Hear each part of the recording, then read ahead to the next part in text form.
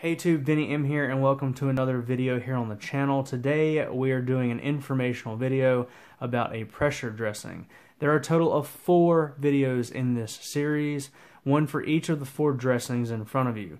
The North American Rescue ETD, the H&H Medical H bandage, the TechMed Solutions Olias bandage, and the Percy's Medical Israeli. Be sure to check out each individual video for each of the 4 products to find out information specific to that pressure dressing and what its pros and cons are. But today we're going to be doing an informational video on the Israeli dressing. The Israeli bandage is by far the oldest of all 4 of the pressure dressings covered in this 4 video series.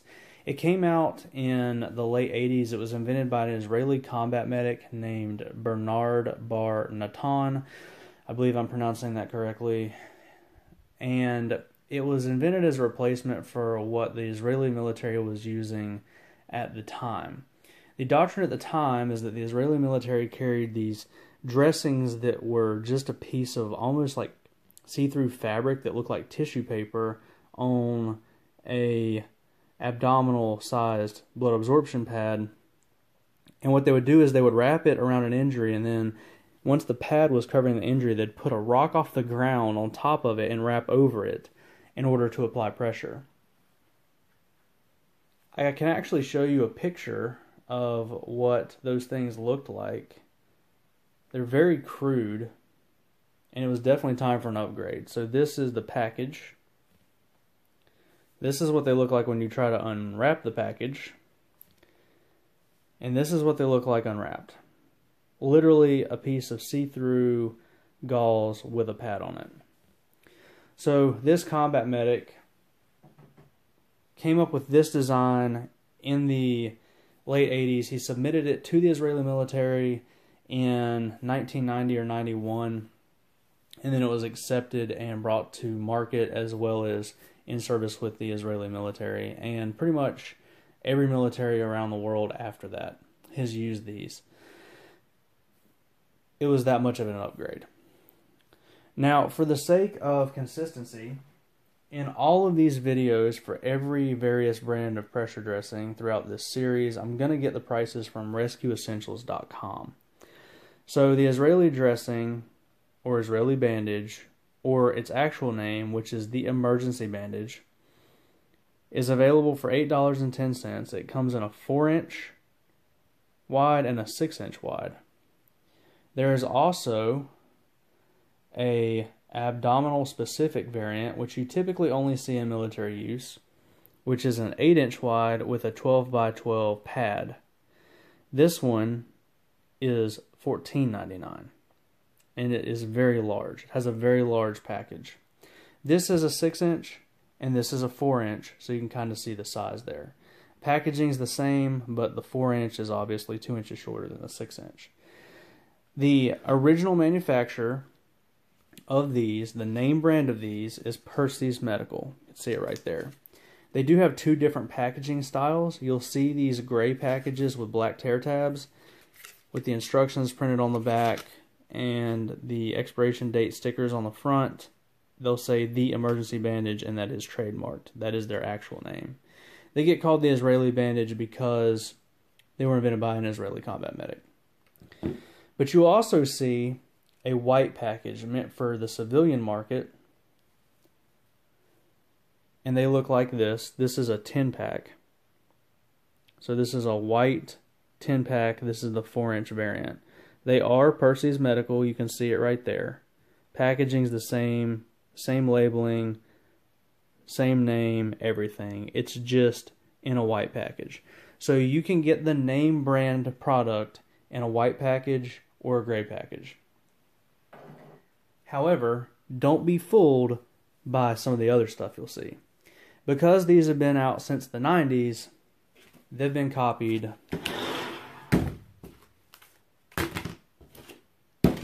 a lot. This is a 6-inch copy made in China by Falcon Meditech. Has the instructions on it like the real ones. Has tear tabs like the real ones, except they're on the side. Emergency trauma bandage.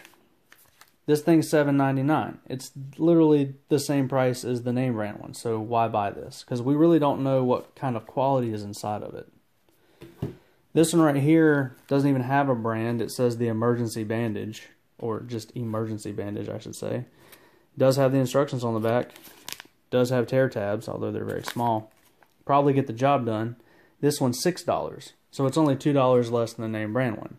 Personally, I wouldn't spend $2 less to get something that I don't know the quality of when I can just buy the name brand one for $8 and know what I'm getting. This one right here kind of baffles me. Recon Medical is an American company. This is a copy of the 4-inch. Very nice bright tear tabs. It almost looks like a North American Rescue ETD package, but it's clearly an Israeli dressing because it shows a crescent pressure bar on it. This thing's $14. $14. Like, I can get 2 name brand ones for $2 more than this one. Like, why would I do that? So, just something to be cognizant of, that this has been copied a lot because it's been around a long time, but you might as well just get the original. Now, I'm going to show you how to apply this real quick. I apologize for the squeaky chair. We're going to use the 4-inch that's already been opened for the application. This one's already been opened, but normally as you unroll it, there's a little thread that goes all the way through it that kind of holds this, where you can only unroll it 4 inches at a time, and that keeps it from doing the runaway like that. Most brands of pressure dressings these days have something like that, but since this one's been opened before, I've already tore all those threads and it unrolls all by itself. So this is a stretchy material. It's a little more stretchy than like Ace Wrap, but Ace Wrap is the only thing that I know of that I can say that most people watching this will know what that is. So it's kind of like Ace Wrap, but it's a little more stretchy and it's a little bit lighter and thinner in feel. On one side, you get a loop. On the other side, you get your roll with a locking bar on the end, which we'll see in a minute. You have a crescent pressure applicator right here glued to the back, and then on this side you have a 4 by 7 inch blood absorbing pad that has a non-stick surface on it so that it won't stick to the wound and pull chunks of your tissue out when you take it off later. Now the loop is to apply it one-handed, so if I have this arm that's been damaged and I have to apply it one-handed, I put my arm through the loop. We'll say that my injury is right here. I work the pad over to the injury. I wrap through the crescent bar like that, through the slit in the middle. I pull tight, and then I pull back. And what that does is it digs this piece of plastic, it digs the bottom corner into the injury, and that applies pressure. Then I wrap, and I stretch this elastic material as I wrap. That applies even more pressure.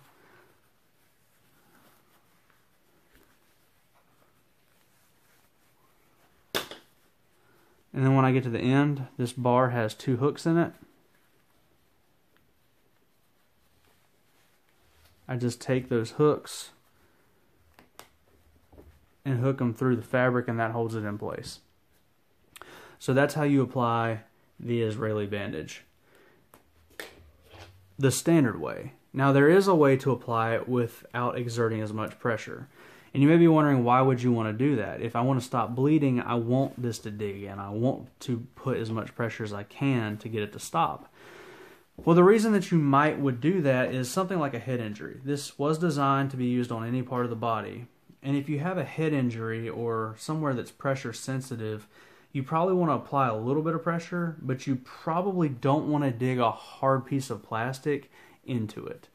If you have a head injury with, some serious damage to the bone matter of your skull or something, digging that piece of plastic in may not be the best idea. So there is a way to apply this where you don't exert as much pressure. It relies solely on the stretchiness of the fabric, so I'll show you that. And it's super simple. So you pull this over your injury, and then instead of bending that bar down, you just go through it every single time. Just like this.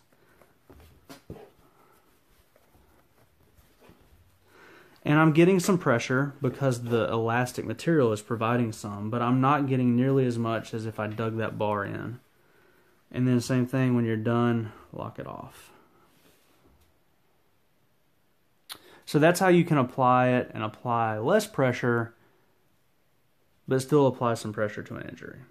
Now there's one last way to apply this thing, and I don't necessarily agree with this, but they do market it as being able to be used in this manner.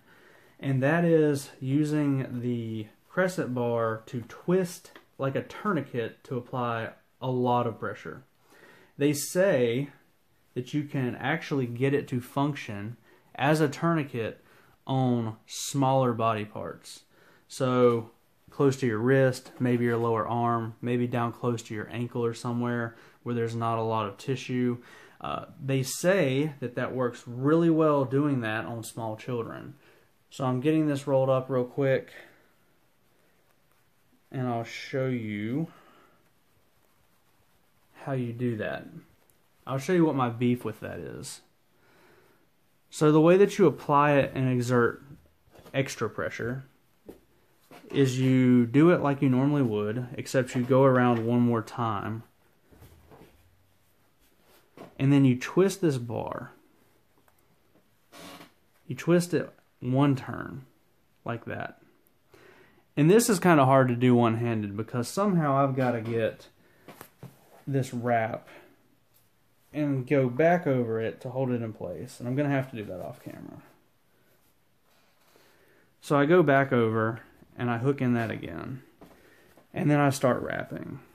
Alright, and I just keep wrapping like I have every time. But what I want to point out here while I have it like this is that when you twist that bar, you're knotting up your blood absorbing pad. See how it's knotted up? Now what was 4 inches wide is only 1 inch wide because it's twisted.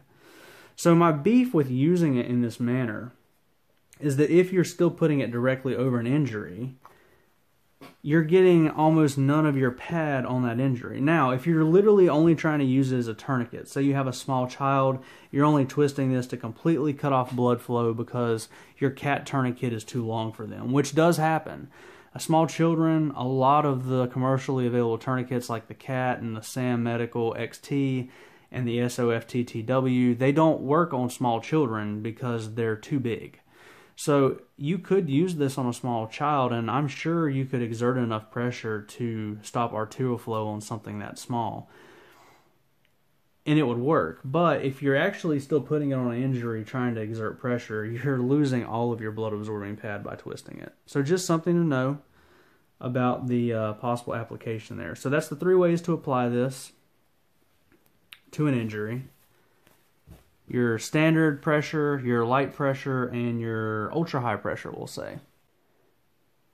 So that brings us to the pros and cons portion of this video. I'm going to do a pros and cons at the end for every one of the 4 videos in this series. However, unlike some of the others, I don't have any cons for this one. This dressing has been around for 20 years. It has been used by the world's militaries very effectively. It has been documented to have been used in active shooting events in the U.S. with great results. It's kind of like your grandpa that served in World War II. He's been there, he's done that, he got the medals on his chest, the t-shirt, whatever you want to call it, and he's a badass. But the equipment he fought World War II with has been one-upped by modern equipment. It doesn't make him any less badass, it just means there's more advanced stuff available. That's kind of how this dressing is. It will do what you need it to do. It will do what it's advertised to do. It will do it very effectively. But over the years, other people have thought they could make a better combat dressing. And some companies have, such as the Elias.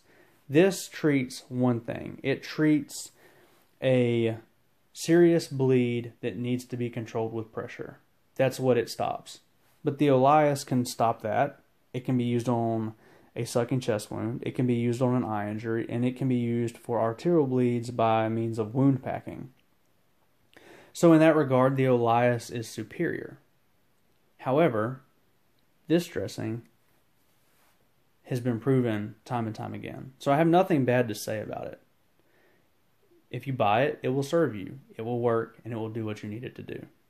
It's just the oldest design, and with age, sometimes comes less capability.